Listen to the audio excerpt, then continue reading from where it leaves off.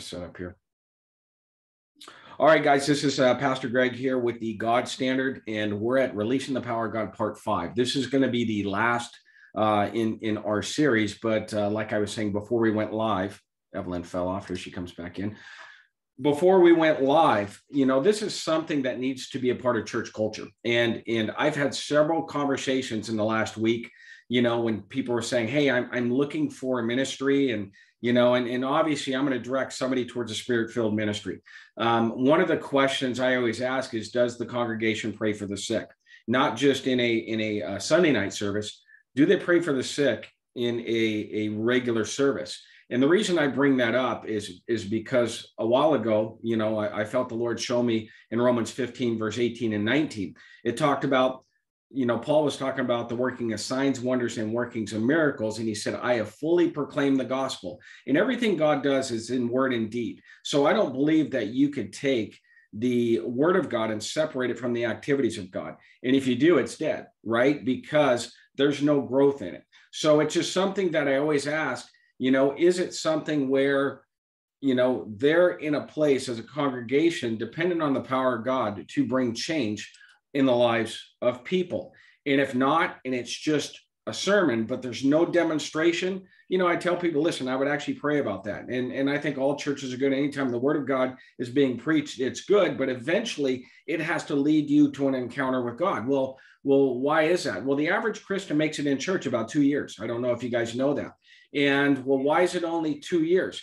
Because for a lot of people, it can be just a discipline, right? It's the discipline of going to church. But eventually, if you don't have an experience with God, an actual God encounter in your life, it's very hard to deal with the storms of life, not knowing whether or not this is real or not, right? Because everybody has a perspective of what we call reality. And reality is the world as it actually exists. And I don't have it in my notes, but, in John 8:32, I'm going to talk about this tomorrow, where it says, you're going to know the truth and the truth will make you free, right? In the two words, if you're ever going to study it out, look at the word know and look at the word truth. Knowing is a perception of what? Your reality. What's your reality based on? It's based on your experience, right? It's based on your experience. So your experience is kind of set the limitations of what you feel you can do and what you feel God is going to do, right? And so it's all based on our experience. Well, in order to know anything, you'll see in your concordance, the first word that comes up is discernment. So I have to discern the ultimate reality of God, which is his world. And I was talking, and I'm going way off notes, but I'm going to just kind of be led here. But I was talking to Jenny, I think it was yesterday, and, we were talking about tithes, we were talking about certain things.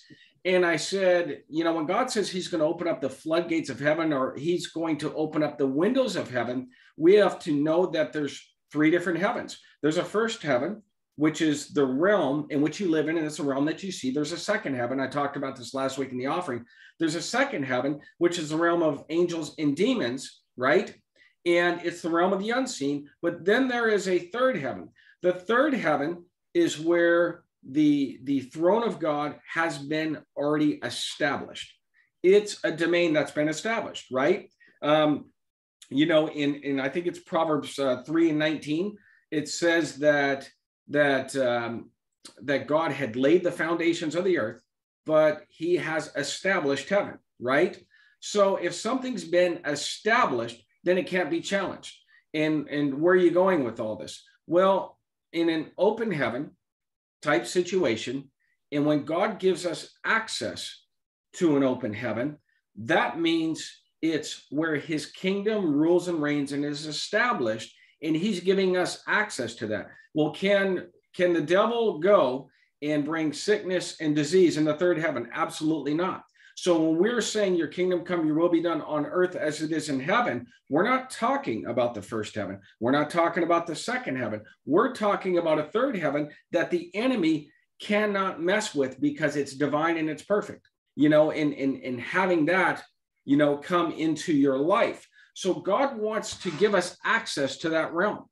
And when we can experience that realm, we can know true peace, right? We can know what breakthrough feels like. And we can know when we start having these experiences with God then we know what his reality looks like.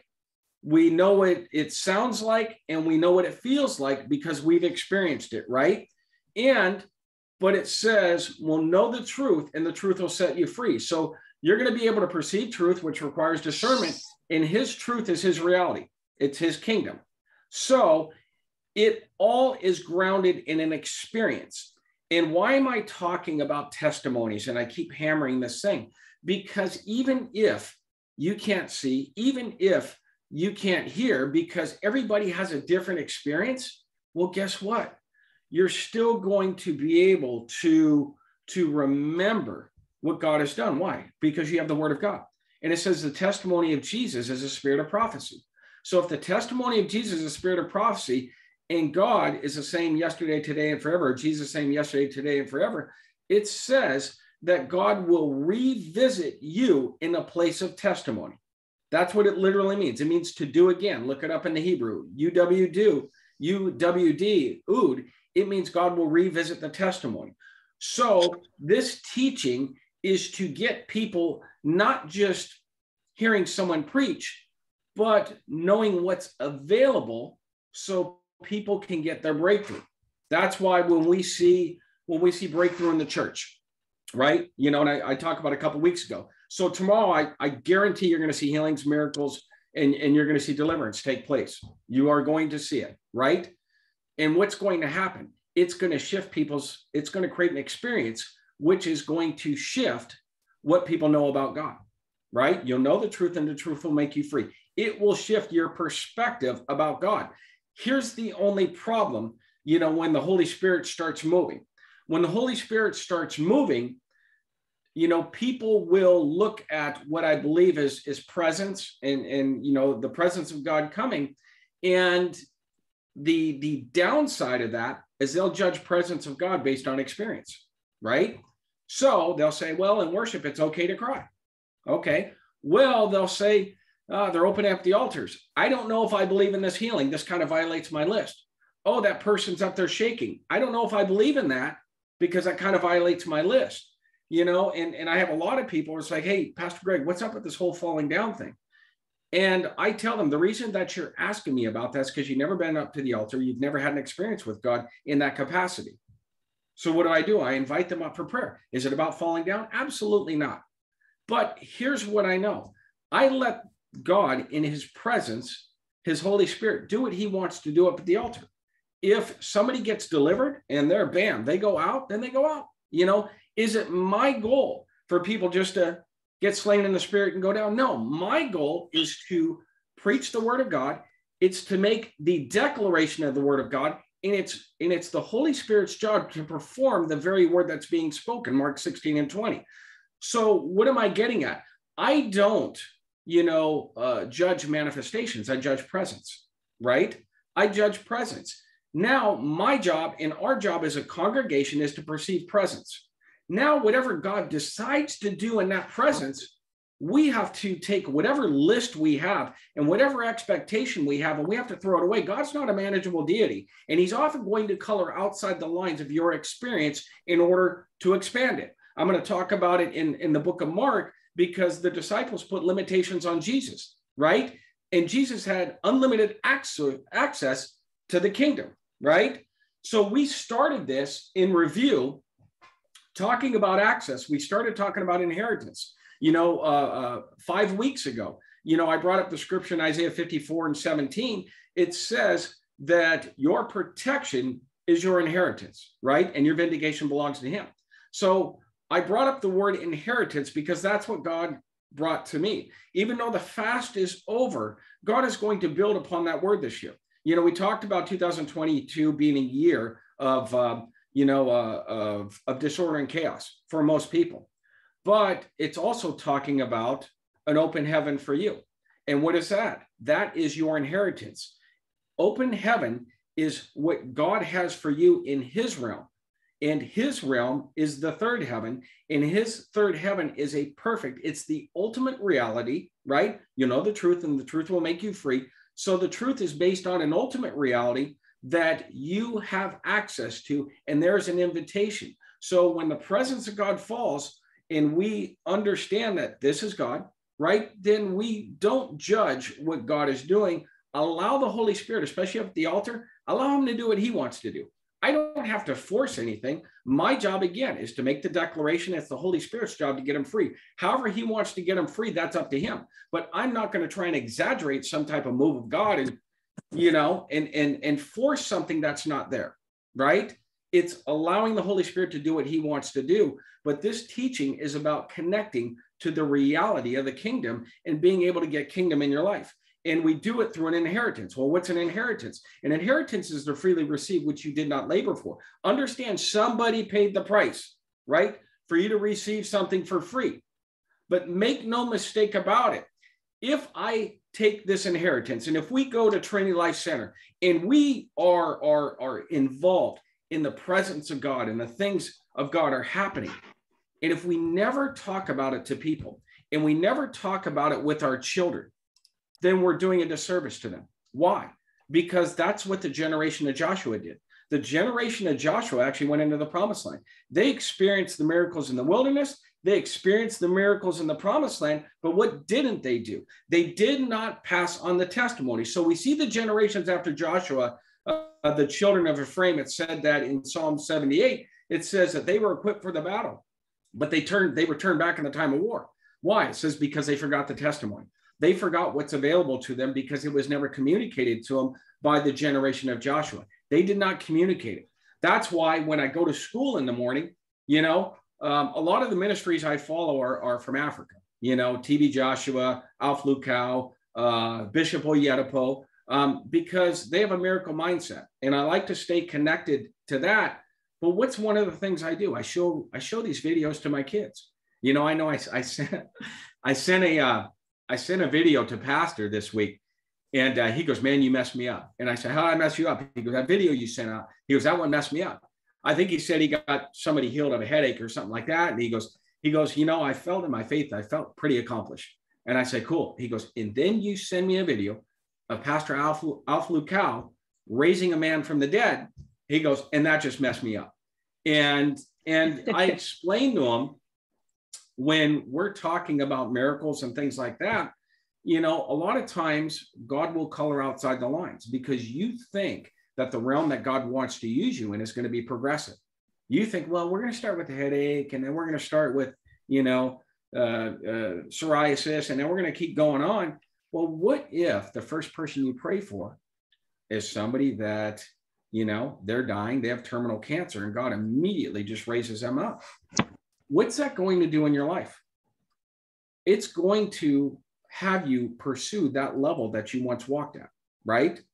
And that's what God did, I know, in my life, is very young in the Lord, a paralyzed man was raised out of bed. And I asked God, I said, "Where's the progression in that?" He goes, "Oh, I was just showing you at the level that you're going to walk at." He goes, "That's your norm." He goes, "I was just crediting that to you." He goes, "Now it's your job to pursue me to get back to that level, which God says, I consider that normal for you." So whatever list you have, you got to get rid of it. And you got to say, hey, your job is to get into presence and to recognize presence, right? And that's why I've been bringing up Revelation 19:10, because it's saying, listen, even if you don't have this prophetic anointing flowing in your life at the level you want. Now, remember, John 10:27 says, "My sheep know my voice." But even if it's not flowing at the level, you can borrow other people's testimonies, because it's the activity of God that flowed through somebody else's life. And when we talk about Revelation 19:10, it says, "Worship God, for the testimony of Jesus is a spirit of prophecy." The testimony is what God said and did. Remember, word and deed. And the person that experienced it is the witness of it, right? A witness is a person that experienced what Jesus said and did, right? And that's why that's so powerful. And the power of a witness is phenomenal, because the same anointing that they were involved in says through that scripture that you could call upon that miracle and that breakthrough, and that same anointing that witness experience will now come upon your life. And God is giving you unlimited access to the prophetic voice of God in your life. And what is the prophetic voice? The prophetic voice will change a current situation, and it will allow you to foretell and foresee the future that God has for you, right? And that's why that's powerful. This is kind of review. Psalm 119 and 111 says, your testimonies are my inheritance forever. They're the joy of my heart. Well, I was talking about that generation of Joshua. We as parents have to do our job. You know, I've dealt in the last week, I've dealt with a couple of children. And Pastor Greg, how do you fix our children? I said, I don't. I got to fix the parent first. Well, what do you mean by that? Because if I get your kids free, then that standard of freedom that they're now carrying, you as a parent are going to violate it if you haven't been free. You will not be able to enforce it in the lives of your children. So what does that mean? It means I got to get you free first as a parent. And technically, I should allow you to walk in that freedom for about 6 months before I even deal with your kids. Well, what are you talking about? Well, sickness is one thing, but deliverance is another. You know, if it's a deliverance issue, I got to see that the parent can walk this thing out for at least 6 months. Otherwise, I'm going to mess up that family. So what am I going to first do? Get in church. Okay, they're there. Been there a couple of weeks. Start reading some of these books. Start getting involved in some of these classes. Start changing your culture. Start having some experiences with God. So, oh yeah. So I'll get you the notes right here. Everyone in the meeting. Sorry about that. So we got to start having these experiences, and not just having the experiences. We have to invite our children in. That's why my children were the first ones to see on the way to school. I'm like, hey, check this out. You know, this man of God is raising someone from the dead. You know, and I look at people and I look at their responses. And I think I came to Wednesday night service, and I showed it to Mitch and I showed it to Jeremiah, and that kind of look, you know, the way that they looked at me, I said, the reason that you're looking at me that way, you're kind of shocked. But in Africa, this is kind of the norm. This stuff happens all the time through, like I said, Bishop Oyedepo, I think they raised 25 people from the dead that have all been medically documented. Heidi Baker is big over there. You know, I know that Alpha Lucal, they've done it. I know several with TB Joshua, he's passed, but that ministry is still moving forward. And my kids asked, they're like, so why is that happening over there? And I said, people are dying before their time. You know, when you go to Africa, you'll see that there's a lot of adults that are missing, a lot of grandparents that are missing. When you do altar calls, it's all kids. I'm like 80% of the people that were at the altar call, they were probably age 21 or less, you know, with different sickness and different disease. They don't have the medicine that we have here in America. So guess what? Their only option is God. It can only be by Jesus okay, I'll send you the video later. It's only by Jesus that they can be free. They don't have a plan B. You know, here in America, it's like, well, if prayer doesn't work, I can always go to the hospital. I can always take the medication. They don't have that option. So when they come up to an altar call, you can see it in their eyes that either you're going to pray for me and believe for my miracle, or I'm going to die. And it's life and death. So I told Eli, we were talking about it. I said, the Holy Spirit will show up in a congregation, will show up in a country, in a nation, based on the need of the people. I said, the reason sometimes the perceived presence of God is stronger in those countries is because the need is stronger, and God will always come in to meet the need. And the anointing that's on your life will always be determined by the people that are around you. Why? Because they're the ones that are making a demand on it. The hungrier the people are, you will sense the greater the presence of God is on your life. Why? Because if he's going to get to them, he's got to go through you. So I can sense the hunger of the people based on the presence that's on my life, right? And so it's something that you experience, but they are a hungry people because it's life and death, you know, as far as faith is concerned. They're more spiritual than we are here in America, because in America, if we have a little crazy going on, there's a pill that you'll see in every commercial. Take this pill, take that pill, take that pill, and the problem will go away. The only problem with that, that's what I call disease management. And when we start tolerating evil in our lives and say it's not that bad, we are saying this thing can remain. And when we allow things to remain, and it violates trust in God because we don't give God access to it, that is called a stronghold. So I don't care how manageable it is. If there's no end result where you're going to get completely free, then guess what? You need to turn that thing over to Jesus. So we know that testimonies are our inheritance, right? It's our job as parents. And I talked about this, you know, I sat down with Pastor and we had a meeting with the youth leaders. And I may have talked about this. when we sat down with the youth leaders, and this conviction that I have, I'm sitting there looking at my kids. They're 13 and 16, and they have limited experience when it comes to the anointing. Now, they've been, on the front of the altar when the demonized have been set free, when, people have been, healed.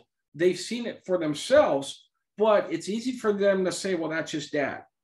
And I asked the youth leaders, I said, as far as the kids are involved in the youth ministry, I said, what's the highlight of their lives? We have all these events, but what's the absolute highlight? And I think Mitch said, it's camp. And I said, why is camp such a highlight for them? Well, we have worship. I'm like, well, we have worship here. And he goes, we pray for one another and they have breakthrough. I said, they have personal encounters with Jesus. He goes, absolutely. And I'm like, well, why don't we do that every Sunday? Good question, right? And what I did, and I gave them the mandate. I said, I need you to start praying over my kids. I need you to start prophesying over my kids. I need the kids start praying over one another. And I need a kingdom culture to be established within the youth so the youth can have some experiences. I heard some testimonies of some kids that recently left. I said they left because there was no experience. It was just word being preached. And guess what? If the word is being preached and there's no experience, it's the seed that fell on the rocky soil. There's not going to be fruit in that thing, right? They're going to hang around for a bit because they see every now and then other people are getting it, but it's never impacted them. And if they don't have that experience, they're out, right? You can only hold on to it so long. When people come to church, they come to church with their problem. If the problem doesn't get resolved, they're going to try something else. That's why there were so many, I won't say there's so many demonized in Africa. The difference between Africa and America is we have medication to suppress our emotions, and every demonic attack comes through the soul, comes through our emotions. So the reason that, we may see more manifestations in Africa, they don't have access to the medication. Take America off medication, and you're going to see people come to church demonized. You'll see it. So anyways, let's move on. So we talked about Deuteronomy 6 and 17, where God says, I want you to keep the commandments, I want you to keep the statutes, and I want you to keep the testimonies. This is foundational. Now, you'll see in scriptures, wisdom and understanding are two sides of the same coin. What is wisdom? Wisdom is what God is doing, right? Wisdom is what God is doing. Understanding is why he's doing it, right? And God wants us to not only have wisdom, because God moves according to his word, right? That's where your commandments are. It says, obey the commandments. Why? Because God is moving according to his commandments. Now, you will see that obedience is rooted in wisdom, because obedience is you simply partnering with God as he's moving, right? So, and I know I'm going to get a little bit deeper here, but we have to know that when we keep the commandments of God and we keep the statutes, the commandments of God are obeying his word. The statutes are understanding why God wants us to obey the word. It's an understanding. God's not looking for robots. Why does God want you to have understanding? Because it's through understanding that you have life application. Get this. It's through understanding you have life application. Meaning, if I take this one word and I understand why God said it, then I can not only apply it to maybe finances, well, I can apply it to faith and healing. I can apply it to my depression. I can apply it to, sickness and disease. It's when I have understanding of wisdom or the commandments of God, right? Then I can have life application in various different aspects of my life.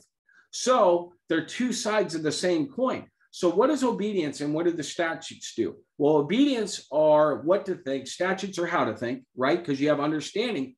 But what's the fruit of commandments and statutes? It's the same fruit of wisdom and understanding. There's a testimony. What is a testimony? It's anything a witness saw God, or they heard God say and do. It's being able to be involved in the movement of God. That's why in week 1, I talked about the Ark of Testimony. What about the Ark of the Testimony? Well, we have the commandments of God that Moses had. We had the manna, the gold pot of manna, which Israel was involved in. And we had Aaron's staff amongst all the leaders. His blossom budded and produced fruit, right? all three of those in the Ark of Testimony, the reason it was called an Ark of Testimony, it was what God did in the lives of people, right?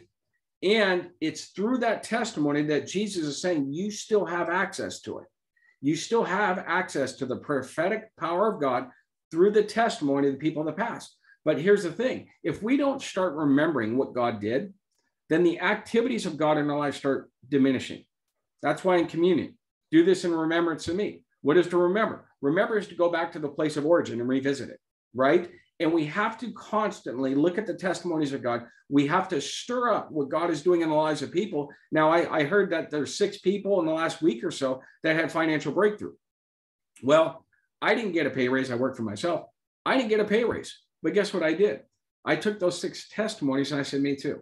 God, if you're increasing their lives, you're increasing my lives. You know, I don't care who it is. I'm at the front row. If pastor's prophesying, I'm grabbing a hold of it. Why? Because it speaks prophetically over my life. And what does prophecy do? It'll change a current situation, right? So we have commandments, statutes, and testimonies. Now it says testimonies are my counselors, right? Testimonies are our counselors.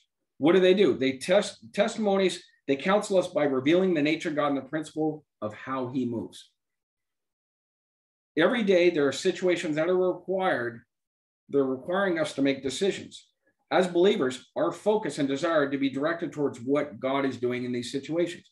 What is God doing? What did I say wisdom was? Wisdom is what God's doing according to his word, right? According to his commandments.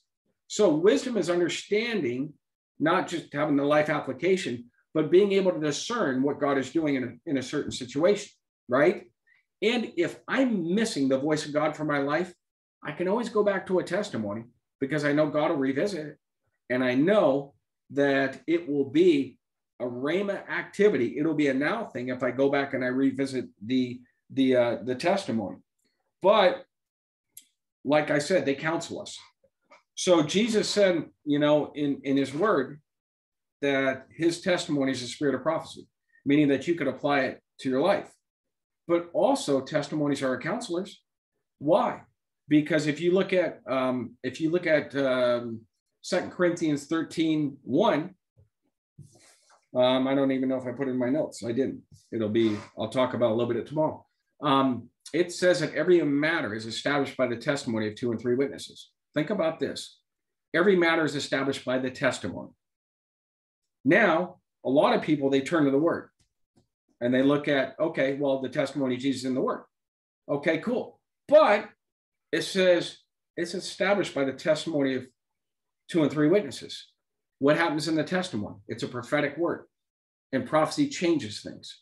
So you're saying if I have a financial issue, that I should go to somebody that has been a witness and has a testimony about financial breakthrough? Yes. Why? Testimonies are transferable.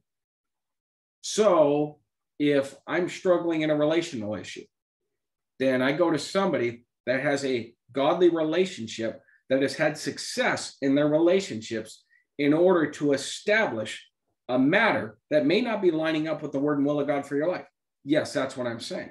Why? Because the spirit of prophecy is released and God's grace is released through that testimony to make changes. So if I need anything, and I know Pastor Lynn Felice is on here, I know that before she left work, she made a phone call to me. She goes, what did God tell you when you left work back in 1996? And I'm like, oh, that's cool, you know? So I started telling her that I've been a tither for 6 months. And I knew that I was working at QFC at nights, and I knew if God was going to break me through into the financial realm that he wanted to break me into, that I had to get through this glass ceiling. And I knew making $16 an hour, I wasn't going to get to the place in ministry and life. Definitely wasn't going to impress my wife with $16 an hour back then. And I needed some breakthrough. So I was knocking on heaven's door, and I was taking some testimonies of people that have already just stood on the word of God and are successful. My pastor at the time was one of them. So I got on that testimony. And then all of a sudden, March 17th, 1996, I remember it like it was yesterday. God comes to me. He says, you have 3 months to get your affairs in order. He said, because you're no longer going to be here. I said, what? You have 3 months to get your affairs in order. You're no longer going to be here. And I asked God, I said, what do I do? He goes, you've already started a business and you put it down. I'm like, yeah, I did. He goes, I called you that business. He goes, you have grace for that business. He goes, go back and start working that business. You have 3 months to make the transition. I freaked out. And about 2 weeks before June 17th, I was freaking out. Major dilemma. I'm like, I've always depended on a weekly paycheck. But I said, you know what? You only live life once. I can get a job in these places any old time. I said, you know what? I'm going to trust God. And I put my 2 weeks notice in. The enemy shortly after guaranteed me a pay raise and a promotion if I stayed there. And it was a cold voice when I was walking out. I said, nope. I said, if you're going to make me an offer, then you obviously fear what God has for me. And that was in 1996. Since then, I've been terminally unemployable, right? And so, you know, that was the testimony that was released. Well, if somebody's looking to, you know, take that step, well, guess what? There's a word for you, you know, and it prophesies to people that God will meet you in that place. But, there you go. So Tracy Harrison just posted that she grabbed hold of that word. She stood on that word to be able to make that transition into her own employment, right? So we have to create a culture of testimony and celebrate the testimony, but we have to understand, you know, through this teaching, what's available. That's why I brought up the woman with the issue of blood. Everybody was touching Jesus when he walked through the crowd, but only one person knew what was available out of that crowd. Jesus said, there's many people that touch me, but virtue left me for one person. So everybody was touching Jesus, and they didn't get their breakthrough. They didn't get their miracle. Why? Because there was no expectation of the will of God in that moment. She understood if she touched him that virtue was going to be released. So she was the only one to discern that she had access to the power of God out in public, in the middle of a crowd. She said, if I just touch him, I'll be made whole. And what did she do? Well, why am I saying this? Because when presence comes into the congregation or a testimony is released in the congregation, we need to know what we have access to. So our job, especially with pastor, you know, when there will be times when I'm up taking up an offering or whatever, and all of a sudden the atmosphere shifts and he's like, Jesus is healing right now. So what do? We start praying for the sick. Why? Because it took one person to discern what God was doing in the midst of people, to align with his wisdom, right? In order to start moving with him in obedience. And the Lord spoke to me, I think it was last week in the offering. And I knew in the offering that there was a couple of conditions God was healing, but I looked up at the clock and I'm like, we got to get going with service. And later God rebuked me. And he essentially told me, you know, what I was doing at the pulpit. He said, you're quenching my spirit. He said, I don't care if you're doing an offering. He's like, I am healing, and I need you to declare what I am doing so the people that came to church can get the very thing that they came for. And and it wasn't a guilt thing. He's like, you denied them that experience. Well, I don't want to be in his way, and I don't want to deny him experiences. So I called pastor, and it's like, hey, if the Holy Spirit's moving, we're just going to be obedient to that and allow the Holy Spirit to move and heal who he wants to heal. Amen. So we got to kind of step back. And if I'm in the middle of a message and the Holy Spirit starts moving, you know, he'll move at the end of the message. But if I obey him in that moment, there's going to be greater impact than putting it on the back burner. So, you know, sometimes we put messages together and like, oh, it's the world's greatest message. And then the Holy Spirit wants to move in the middle of it. It's like, well, I got 2 more points. It's like, you know, take your points, put them on the back burner, start flowing with the Spirit of God and trust in him. There's going to be greater impact and greater power in obedience than you kind of doing your own thing. All right. So I'm gonna wind this down. It says that in Proverbs 3:19, it says, the Lord by wisdom, he founded the earth, and by understanding, he established the heavens. Now I'm writing off of this wisdom and understanding. It says, by wisdom, he founded the earth, and by understanding, he established the heavens. So everything begins with wisdom, and it's carried out and applied through understanding. So it's kind of a tricky verse, but knowing God and knowing what he's done in heaven, we know heaven is established, but we know here he laid the foundations of heaven. Once the foundation is laid, then it's established. Nothing can grow in life unless you have a foundation. Well, wisdom is your foundation. Once you have wisdom and you have understanding, understanding is an establishment, meaning it's an arising, you know, in the midst of whatever it is that you're involved in. So God already, he laid the foundations of heaven. he established heaven, but then it says, by wisdom, he laid the foundations of the earth. Well, hold on a sec. It says he didn't establish it. Now, heaven is our model, right? But it says, if you allow me to paraphrase, he laid the foundations of heaven and he established it. Then he said, I laid the foundations of the earth. Okay, well, what about establishing it? Oh, that's your job. What did you just say? Oh, that's your job. I laid the foundations of heaven, I established it, and I laid the foundations of the earth. And he said, the only way I'm going to establish it is through working with my children. Isaiah 60:1 says, arise and shine, for your light has come. How am I going to rise from anything if I don't have a solid foundation to push off from? Right? So what is the call of God in our lives? It says in Isaiah 2:2, it says, in the end days, the mountain of the house of the Lord will be established above every mountain. How is it going to be established? Through the righteous. So you mean God has a mandate to restore us, to redeem us, in order to use us to establish his kingdom come on earth as it is in heaven. That's exactly what I'm saying. Heaven is the blueprint for earth.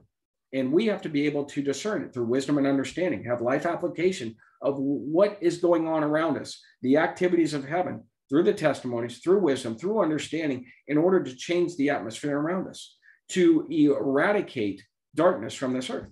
That's our call in life, is to establish his kingdom on earth as is in heaven. And I thought it was interesting when I turned to that verse. I said, God, I said, you forgot establishing the earth. He goes, no, I didn't. He goes, that's your job. And that comes through the commission. He goes, you and I are going to establish my kingdom here on earth. And he says, one day with a new heaven and earth, then we can say that it's been established. And like I said, Isaiah 2:2 and Micah 4:1 prophesies that God's going to do it through his children, right? Proverbs 24:3, through wisdom a house is built, and by understanding it's established. So I'm not going to get too much into that because I'm looking at the time. Let's see. Let's talk about wisdom. 2 more verses. It says, the Lord possessed me at the beginning of his way. This is in Proverbs 8:22 and 23. Then it's in Proverbs 29 and 31. So I kind of got the middle part out of it. It says, the Lord possessed me at the beginning of his way, before his works of old. I have established from everlasting, from the beginning, before there was ever an earth. And then it said, when he marked out the foundations of the earth, and I was beside him as a master craftsman, and I was daily at his delight, rejoicing always before him. Rejoicing always before him. Watch this. Rejoicing in his inhabited world. So God's not bummed out. And my delight was with the sons of men. So you were created from joy for joy. Think about it. You were created from joy for joy. The Holy Spirit says, I delighted in the sons of man. What's not in your notes is Exodus 31:2 and 3, where it talks about the Holy Spirit coming on, I can't remember his name, the Holy Spirit coming on Bezalel. And it says when he came upon him in Bezalel, he came upon him in the form of a craftsman. And what happened? It says his ability changed. He was able to do all the things, building the tabernacle of God, the goblets, candlesticks. He was able to do things he could not do before. So it says the presence of God literally changed his ability. If God ever calls you out from your comfort zone and tells you to do something that you're not comfortable doing, and he pulls you out beyond your level of convenience, go back to Exodus 31, verse 2 and 3, and proclaim that over your life, because it says that the Holy Spirit can come upon you in wisdom and give you the giftings of a craftsman to be able to make things or change your ability to do things you could not do before, to qualify the unqualified, right? And that's the word I had to stand on when I created a restoration business. And it says in Zechariah 1:18 and 20, it says, then I looked up, and there before me were 4 horns. 4 horns talk about global powers of evil, right? When we go north, south, east, and west, it's talking globally. So then I looked up, and there before me were 4 horns. There were global powers. And it says, and I asked the angel who was speaking to me, what are these? He answered me, these are the horns that scatter Judah, Israel, and Jerusalem. Then the Lord showed me 4 craftsmen. And I asked, what are these coming to do? He answered, these are the horns that scatter Judah, so that no one can raise their hand, but the craftsmen have come to terrify them and throw down these horns. To throw down these horns in the nations who lifted up their horns against the land of Judah to scatter its people. So what happens in the end times is it says global powers are going to arise, but God is going to raise up the craftsman. What's he going to do? He's going to speak a prophetic word, even if it's through a testimony, and he's going to change your ability. And when he changes your ability, he's going to allow you to contend with the forces of evil in this world, right? So you can go all the way back to Isaiah 54:17. So you'll have the ability, based on your inheritance, to condemn the voices of darkness that attempt to accuse you. Not just condemn them, but break through them, right? And that's your heritage. And these are the things that our children need to know. And like I said, not to be redundant, but if we're not having an experience, our children aren't having an experience. Ministry starts off at the home. The kingdom of God starts off in your home. And if it's not working at home, it's not going to work in the church, right? It's got to start working in our home. We have to start talking, and I'm not talking hyper religious with our kids, but I am saying exposing our children to signs, wonders, and workings of miracles. I'm talking to our children about the Holy Spirit breaking through the impossibilities of life. And the reason I'm talking about this is because if I expose my children to the testimonies of God and it becomes to them, well, what's going to happen when they're facing their own impossibilities? They're going to say, man, I work with my mom and my dad, and we broke through these things. I watched mom and dad break through the impossibilities of life. I not only witnessed them, I was a part of them. So what's going to happen? Instead of your children being rebellious against you, they're now going to have hope for what you've experienced because they've experienced it as well. And so what are they going to do? When darkness comes at their door, they're going to fight. And they're going to know that the power of the Holy Spirit working in their lives through the testimony, through their experience, will break through it themselves. And that's the only way. When I was talking to the youth, I said, guys, the only way that we can get breakthrough into our youth is we got to get some experiences in their lives. We got to give them not just the experience, but we got to give them something to fight for. And it's not just preaching all the time. It's being able to have an encounter with the Holy Spirit. Because once that thing is real in their lives, watch this. Once it is real, it says you'll know the truth, and the truth will make you free. What is truth again? It's God's ultimate reality. And reality is a world as it actually exists. Once they have an unobstructed view of the kingdom of God in an open heaven, what does it say? It says that they're going to be free. But the only way that they're going to be able to see it and they're going to be able to walk in it is if we as parents make them aware of it. And once we make them aware of it, then the Holy Spirit is going to invite them into it. And it's the only way it's going to work. You can't just preach at your kids. You got to pray for your kids. You got to tell them about the goodness of God, that's happening in your life, or the lives of people. Show them the YouTube videos, whatever it is you got to do. Don't freak them out. I only sent that out to a few people. And the reason I only sent that out to a few people, I know people have these lists. People come to me after church, and I've had 6 or 7 people come up to me. Hey, Pastor Greg, hey, what's up with that falling down thing at the altar? I'm like, oh, you've never been at the altar. And so what you're doing is you're asking me about an experience that you have not had.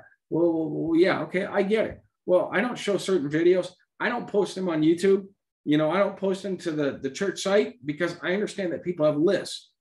And I know it'll freak them out. So I got to kind of ease them into certain things, right? That's why my preaching has changed over the years, where I could talk about stuff that I couldn't talk about a few years ago because people have seen not just the declaration, they've seen the demonstration. Like, okay, and God is going to continue to expand your boundaries and cut outside the lines. But again, it's not good enough for it just to end with you, right? It's got to be passed on to our children, and it's got to be passed on to the youth. And it's not only a command, but it's the very thing that will equip them. The world's not getting any better. It's the very thing that will equip them with the impossibilities of life. I don't have all your answers, but I'm going to give you access to the same God I have access to. I don't want you to worship the God I worship. I want you to have your own experience and you worship your own God. That's my goal as a parent. So what do I do as a parent? I've told Eli, because he's 16, I said, you may be preaching here soon. What does that look like? So I'm talking about preparation. Preparation takes on the burden tomorrow today. And what do? He reads 10 to 15 minutes every morning. Then I ask him, because it's about a 10, 12-minute trip to school, because I give him a ride every morning. What did you read this morning? And what did you get from it? And that's our topic of conversation. But what I do is I put life application into it. You know, how are you going to utilize it? Well, it says blah, blah, blah. Have you ever thought of this, and this? How are you going to apply it on a relational level, you know, in the lives of people? He has to be able to see the application. He has to have the understanding so he can apply one principle in several aspects of his life. And if he doesn't do it, then he's just reading a history book, right? And this is something that he can apply in his life. But I have to intentionally bring this stuff up, but I got to know my kids and not push him too hard, you know, in one area, but I have to show him it's attainable for his life. In order to do that, I have to expose him to it, right? So that's all I got for you guys. It's 8:50. Do you guys have any comments before we go through announcements? Yes, I have a comment. Pastor, you mentioned T.D. Joshua, Bishop Oyedepo, and Heidi Baker. What was the other one? Oh, Alf Lukau. How do you spell that? ALPHLUKAU. He has a prophetic on his life that's scary. One of the testimonies was they thought their child was dead. This lady was told her child was dead. He said, no. He said, a woman by the name of Joyce has your son in this city. And I'm sitting there freaking out. He said, let's call her. And she goes, I don't have her number. He goes, I do. He told her to get on her cell phone. He goes, dial this number. It's an international number. I would be impressed with the 10-digit number. It was an international number with the 011 and all these other numbers. And this lady picks up and she goes, is this Joyce? She goes, yes, this is Joyce. Who is this? I'm the mother of so-and-so. And I know you have my son and I want my son back. And she goes, I'm sitting here with Pastor Alf Lukau. If you grab my son and you run and you try and hide again, she said, we will find you. And the woman released the child because the prophetic freaked her out. And this guy is like on a level that, but here's the thing. I grab hold of the testimony. What am I doing? I'm provoking God because God, if you can do this in the life of one person, now I understand inheritance is released at a date of maturity. God won't release something in your life that's going to break you. I get all that. But I'm saying what I do is I access the power of God at a level that I'm not walking in. Why? Because I start tugging on God so God can take me to that place, right? And what happens with the people around me? They're going with me too, right? So anyways, he's a good guy to watch. And I think Alf Lukau is more, you would get more out of him. Bishop Oyedepo does a lot of teaching. It really kind of depends on where you're at. T.B. Joshua, God rest his soul, he's passed, but he's a big deliverance guy. Yeah, a lot of wisdom from Miles Monroe. So, but yeah, again, it's just every time I subscribe, their videos come up. I just watch it and I send it out to people and they're like, okay, this is crazy. But, you know, I'm very careful who I send it to because again, when he raised the guy from the dead, the guy was in a coffin on the way to the cemetery. In the news media took out the clip where Pastor Alf Lukau said he's breathing. So as soon as the body hit the ministry, they saw that his chest was rising and falling and there was a little bit of movement. And Pastor Alf Lukau said he's breathing. And it was from that he told him to rise up and he got him out of the coffin and, you know, brought him in the church. But again, for most people, it's like, we got to look at the fault. Why? Because it violated the limitations that they placed on God. God doesn't raise the dead. It's like, well, there's actually quite a few testimonies, even medical testimonies where it's happened. So, and it's not just a sovereign move of God. A lot of times it's an intentional where God is using a man or woman of God to raise these people up. So anyways, but like I said, these are the limitations that I watch. So when I look at the dead being raised, getting out of a coffin, then I got someone saying, hey, I have a headache. I'm like, God can raise the dead. He could definitely take care of your headache. So we all have a starting point, but I also need a place to know where I'm going. So anybody else? I just wanted to say that this is really profound word for the children's ministry also. And we've just been talking about, we need to make sure that even little kids are having the opportunity to have an experience and pray with each other, be prayed over. So we're really trying to integrate that into our Sunday school too. Yeah, and I think, and that's a very good point. I see your hand. I think also is what I talked to Mitch about is doing a breakthrough class for the youth. It's for the youth to be able to be moving in words of knowledge. And because I know Eli had gone to the youth a couple of times, he had words of knowledge, but nobody knew what to do with it, right? They didn't know, well, if God's revealing, he's ready to heal it. So it's something that, yes, we have to create that culture. Roy, you had your hand up.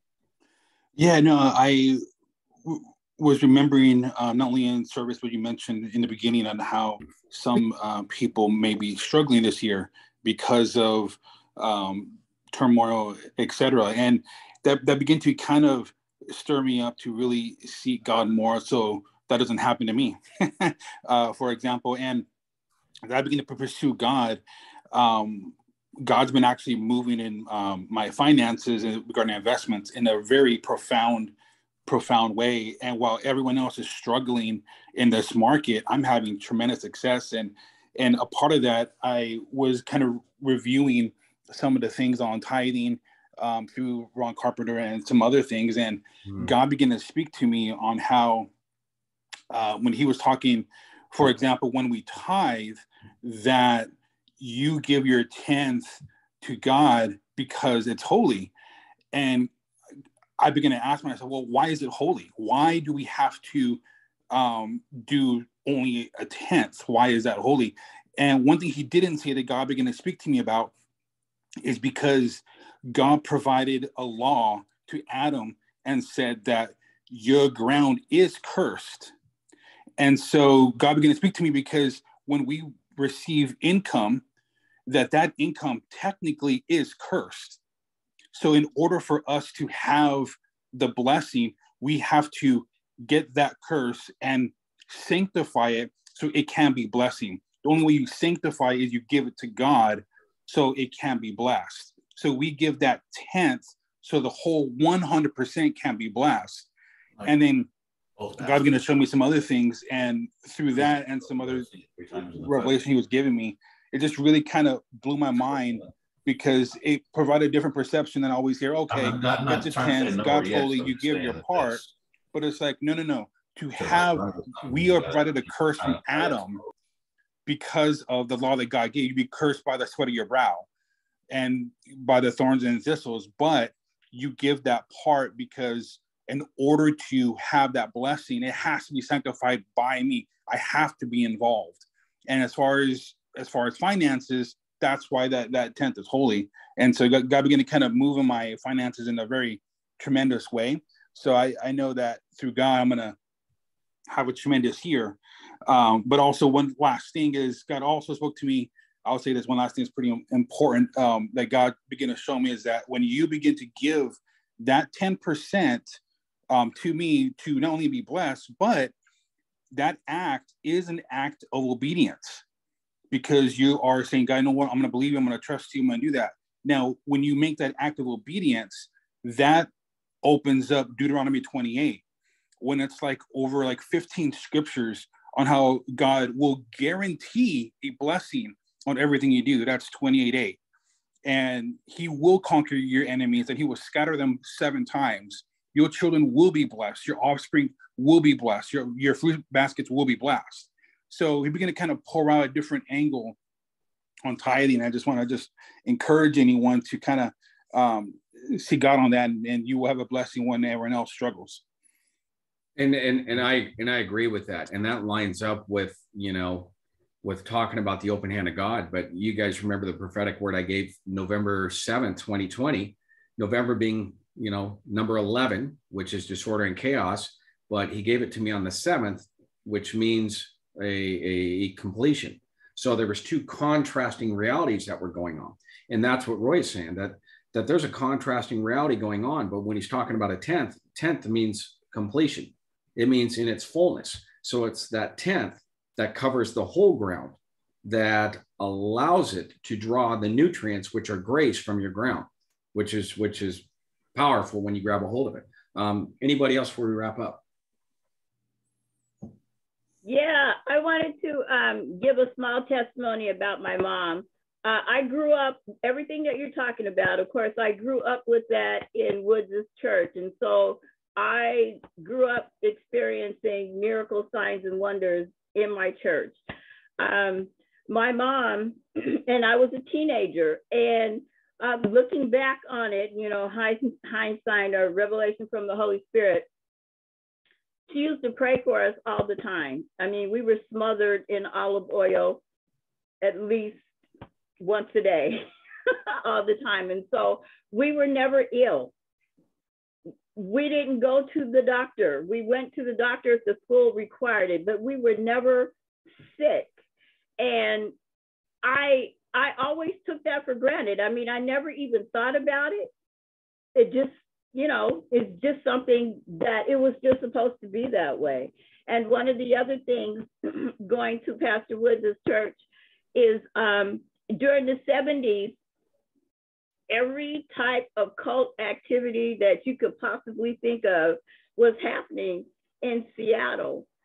But we never fell prey to any of the cults. Jim Jones, the Moonies, and everybody else that you can think of was walking around here in Seattle. And it just, there was no curiosity. We had never had any desire to understand, you know, what they were talking about. And I know that was the grace of God and my mother's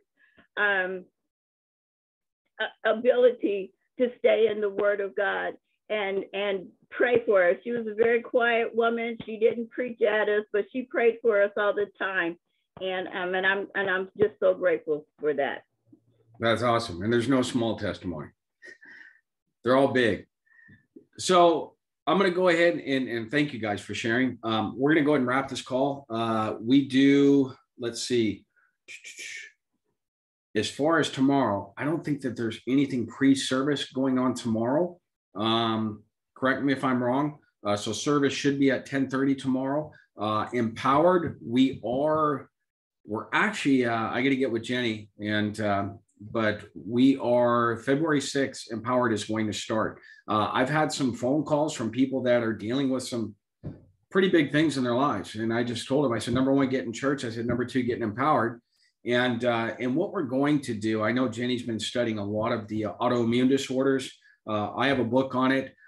We are going to, I got to get with her. I got to get with Kristen. We're going to add to Empowered, not to extend it, but we're probably going to create a separate class. I know, Melissa, you asked something about it too. And just to answer your question, Melissa, every situation is different. So there are some causes for some of the reasons. She doesn't have an issue. She has a friend. And so there are different things that are going on. So Jenny gave me a list of them because everybody's kind of researching their own little thing. And then we're just coming back together and kind of putting it together so we can put a program in the church. But we are going to go back into spiritual roots of disease because, again, I have some attacks on the health of people in my family, autoimmune disorders. We have to go there because I believe God's going to give us the grace to break through it.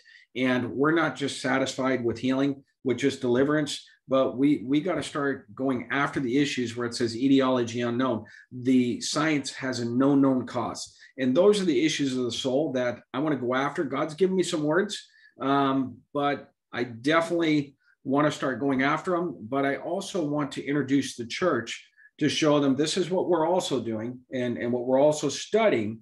And, you know, if somebody feels like, hey, I want to be a part of this thing and kind of, you know, push this thing a little bit further, you know, I want to be the church where wherever it is you have, it's kind of like when you're a contractor, they call you and they're like, hey, can you do this, this, and this? I'm like, we do it. We do everything. And I want to be that church who's like, hey, we do everything. We take on every problem, every situation, but I want to be equipped for it. And God, once we start equipping it, getting ourselves equipped in that area, he's going to start bringing the people. So after Empowered, like I said, you're going to see a little more crazy coming into the church because these people are hurt, but I still want to go after a lot of the autoimmune disorders that people, what I call a manageable disease, because there's no known cure. So anything that there's no known cure for, I want to start going after and seeing people get set free. I believe with everything in me that God wants to restore these people and get them off the medication. But again, you know, we have to kind of lay a foundation, the theological side, but also, you know, the condition of the soul is huge. So that's all I have. So I'm going to go ahead and did I miss any announcements? Anything else we got going on? Okay, cool. Yeah, Greg, we have a the Bible journaling class that is also going to start on Saturday, February 12th, and that's 11 to 1 for about a month. It goes till March 9th. And so if people still want to sign up for that, it's $35. If they can't afford the $35, there is a scholarship. They just need to contact Lisa Wright about getting signed up, and that price covers the supplies for the class. And then, since you're talking about that, Deanna's online. Deanna, I want to talk to you about your For Women Only class. Yeah, that's right. Deanna, tell us a little bit about that, since we're switching to the book For Women Only this